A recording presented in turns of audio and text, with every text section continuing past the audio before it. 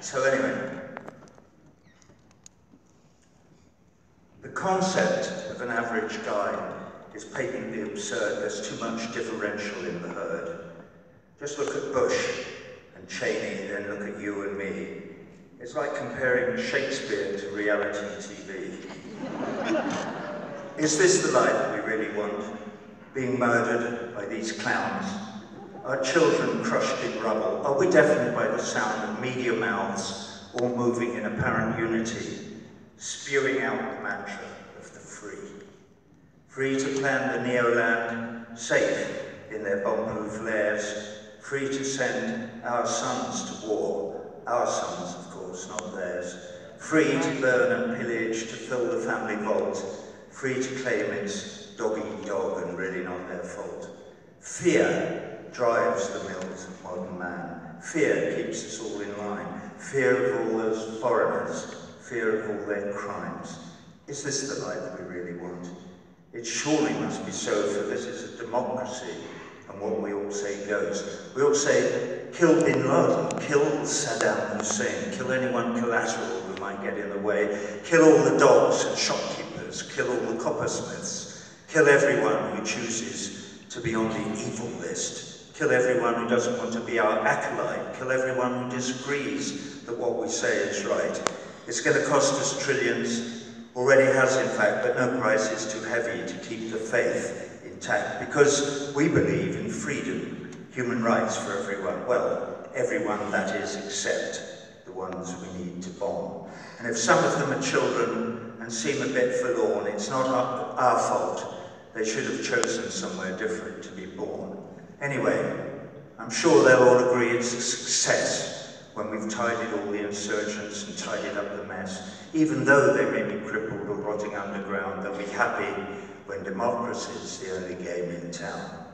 They can help to build our bases, they can wash our fancy cars, they can service all our carnal needs in pickup joints and bars. Against their religion, their religion's wrong.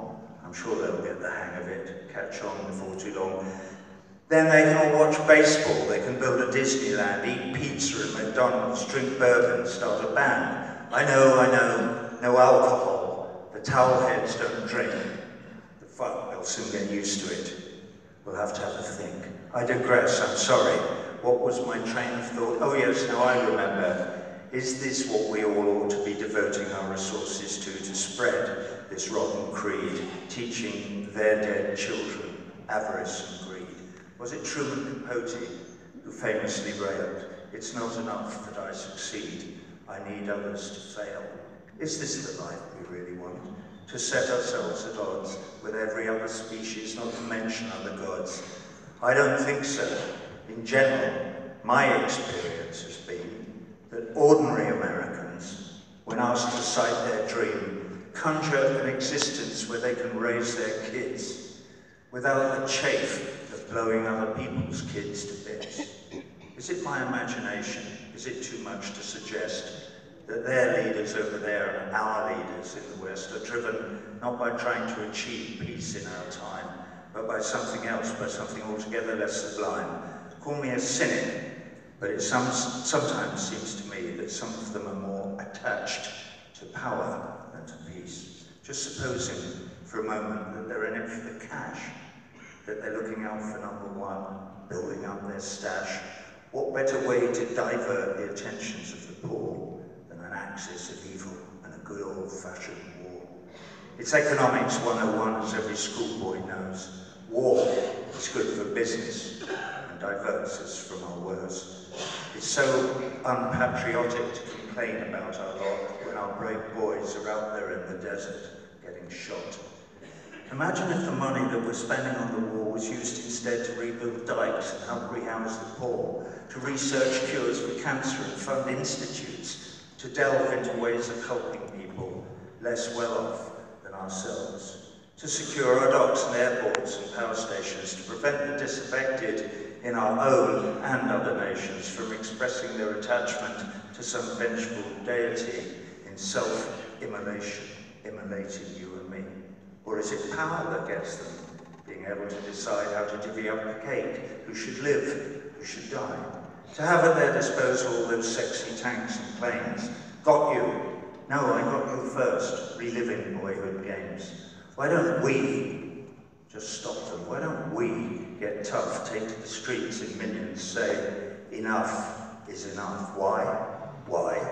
It's obvious, because actually we, that's you and me, that's all of us, because actually we, all the blacks and all the whites, Chicanos, Asians, every type of ethnic group, even folks from Guadeloupe, the old, the young, the toothless hags, the supermodels, actors, fags, football stars, men in bars, washerwomen, tailors, tarts, grannies, grandpas, uncles, aunts, friends, relations, homeless tramps, clerics, truckers, cleaners, ants.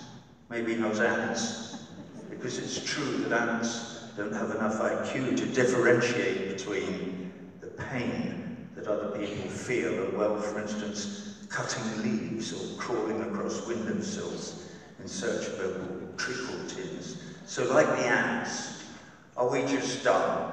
Is that why we don't feel or see? Or are we all just numbed out on reality TV? So every time, the roadside mine, the guided bomb, the ricochet, the Gatling gun, the tomahawk, the phantom, mirage, RF squawk, the IED, the false hello, the cluster bomb with fries to go. Every time, the curtain falls on some forgotten foreign life. Rest assured it is because we did nothing to prevent our masters, dedicated as they are not to protection of the weak, not to democracy, that we did nothing to prevent their headlong dash to maximize the bottom line. So what, if anything, to do? Well, understand that every day, in many small but central ways, we get to choose enslavement to the bottom line, with all that implies, dog eat dog, God eat God. Did I mention freedom fries? Anyway, we get to choose, or so we're all led to believe.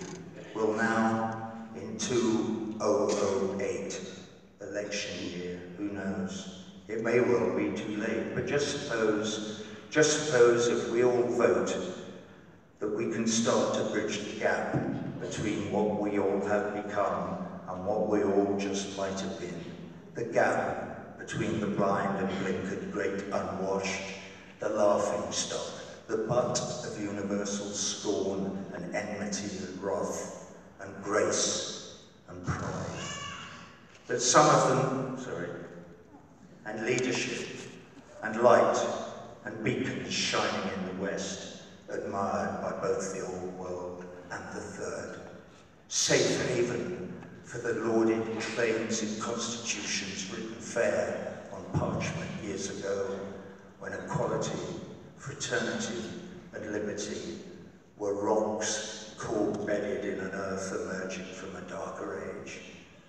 I do believe that we can spread our wings, take flight, renounce the darkness of the marketplace, reach out across the underdog's abyss, embrace our longing to be kinder, and have more fun, and garnish less the moneylenders' nests, and touch and sing and breathe in relish of our new unfettered selves. Embrace the law in that we all agree that standard issue kicking in our door, tapping phones, rendition, torture, waterboarding and the rest, the random shooting down on London's underground of someone's nephew from Brazil, however scared the powers that be, are alien to our beliefs, and so should be confined to memories of Hitler's Reich and, of course, to Uncle Joe's Gulag archipelagos. So are we babies that we need to be protected, that left unfettered thrashing we might hurt ourselves, that they, the Cheneys, Putins, Bushes, Blairs, and all their spawn and all their heirs, in all their ruinous, bankrupt, fearful crap, that they somehow should have the power to keep us at each other's throats, impotent, straitjacketed, squabbling over dimes and groats, like infants in our swaddling clothes. Fuck them. Yeah! They've had their time. A new day dawns, and we will not be swaddled in their grime.